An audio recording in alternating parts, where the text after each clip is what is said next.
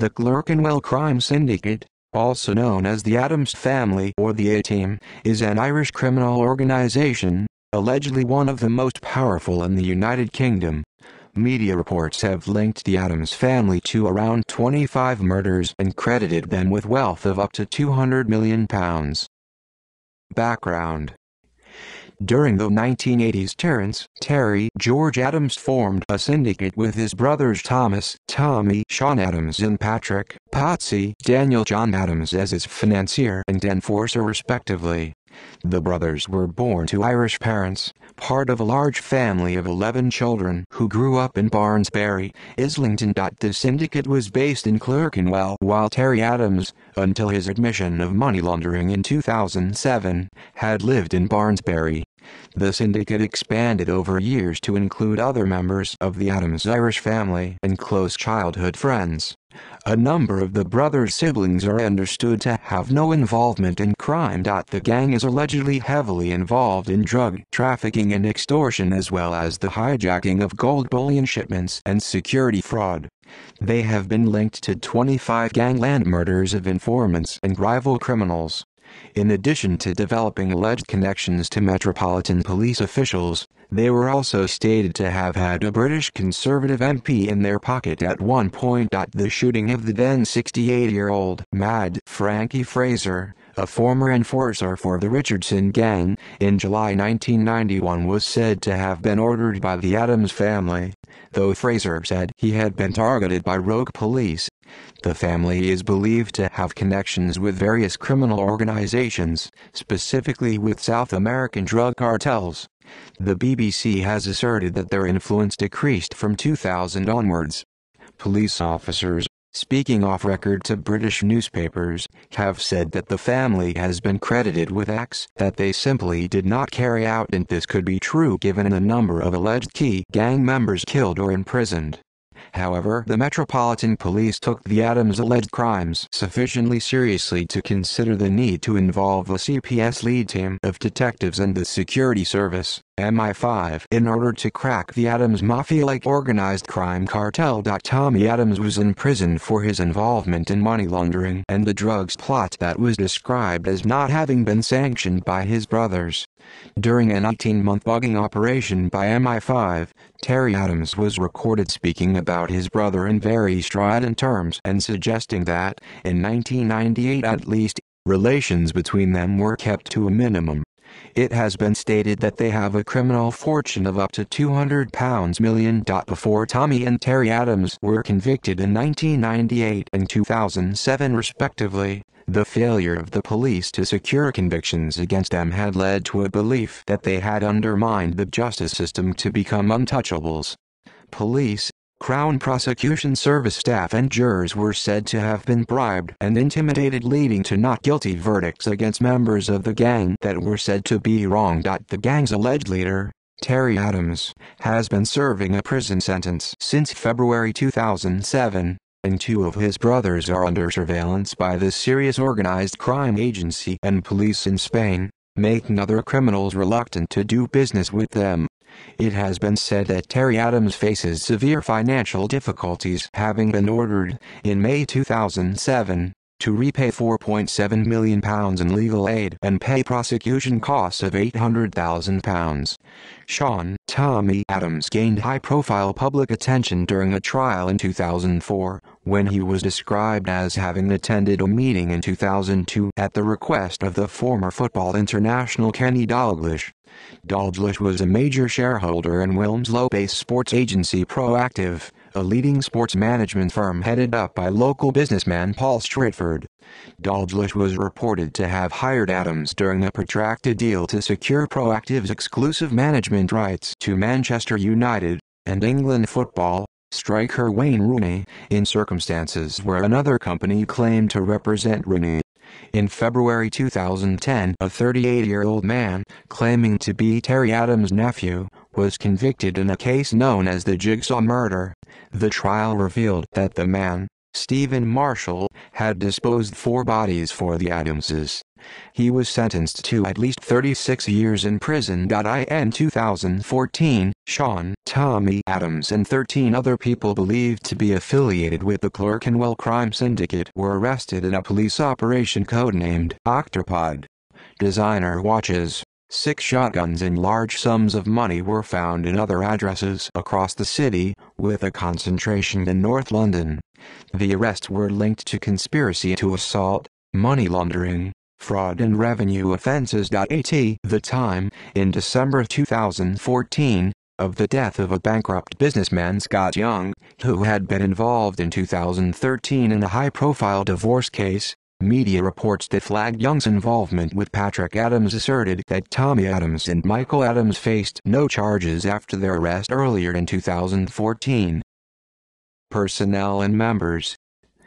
Terry Adams. Terence George Adams, born the 18th of October 1954 in London, was described as having more recently adopted an almost genteel persona, buying clothes and expensive fabrics and indulging his love of art and antiques to appear legitimate. His downfall came with the assistance of MI5 and the Inland Revenue.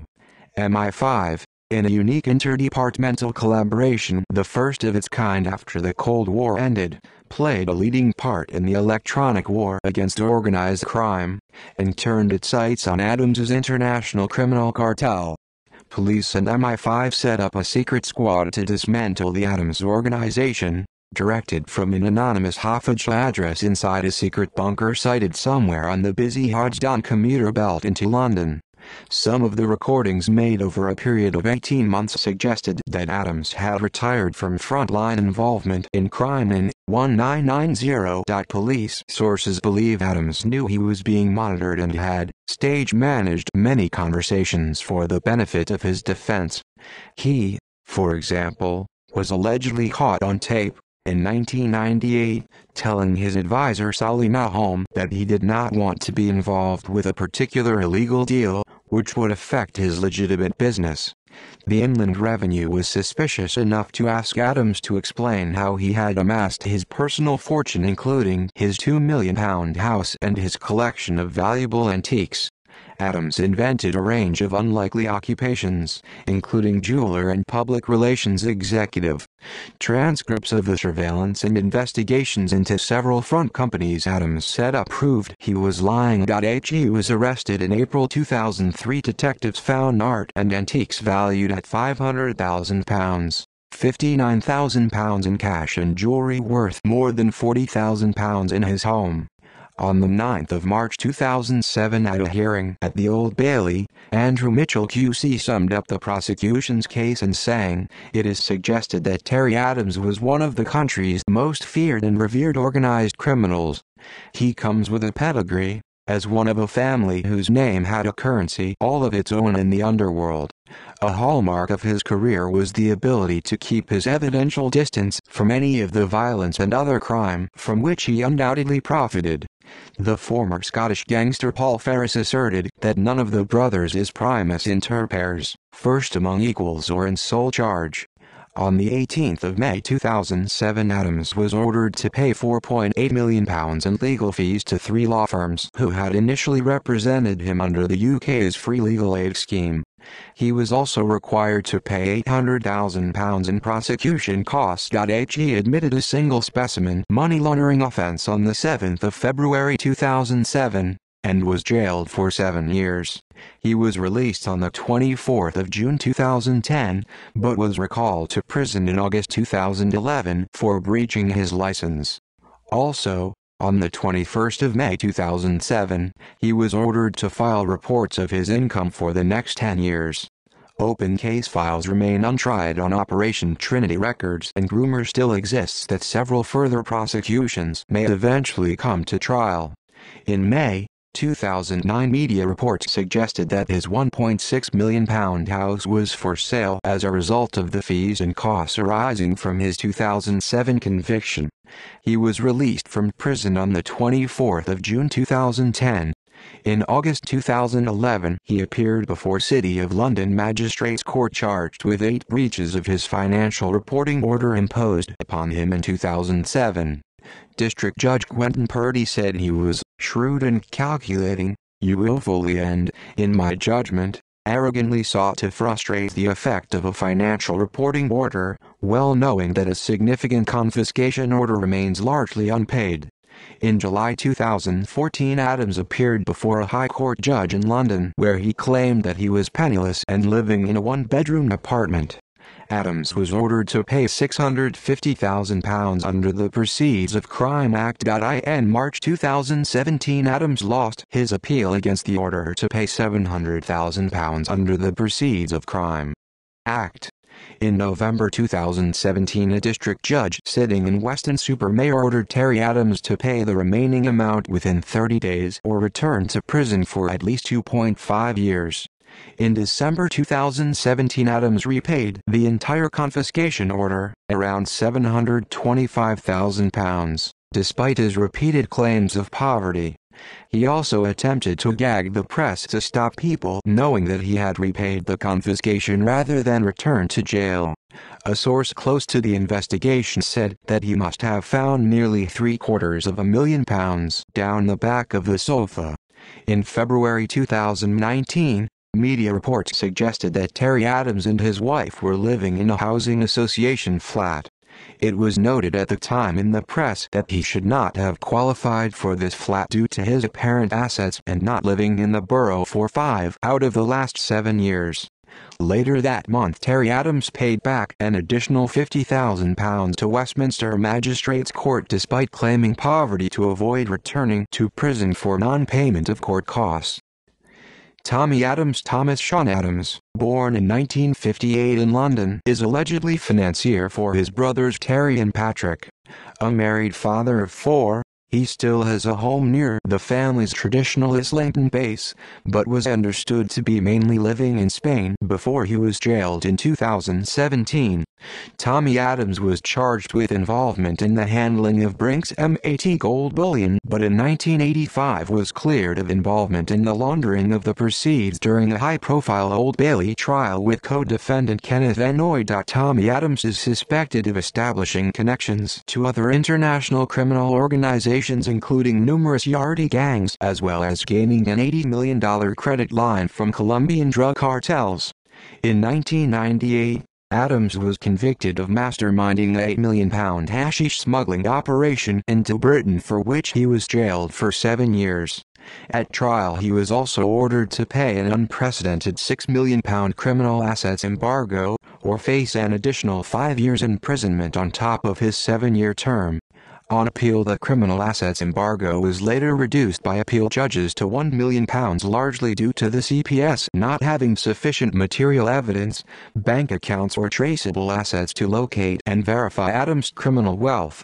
Adams' wife, Andrea, paid his £1 million criminal assets embargo in cash just 2 days before the CPS deadline.